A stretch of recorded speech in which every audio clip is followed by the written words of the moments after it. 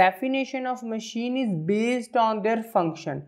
So a machine is a device which can either overcome a large resistive force. Overcome large resistive force means it acts as a force multiplier at some convenient point by applying small force. Convenient point means what? Here we are talking about change to a point to a convenient point.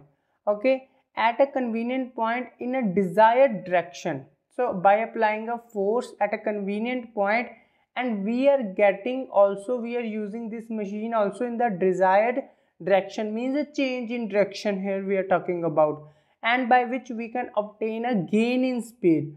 So with the help of machine also we can gain in speed. Now carefully listen, all these functions cannot be obtained in a one machine. Carefully listen.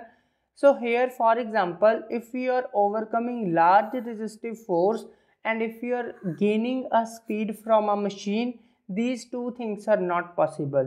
So machine can do these types of work, but simultaneously it is not possible. So a machine is a device by which we can either overcome a large resistive force at some point by applying a small force. This small force or force applied by the human on the machine is called effort.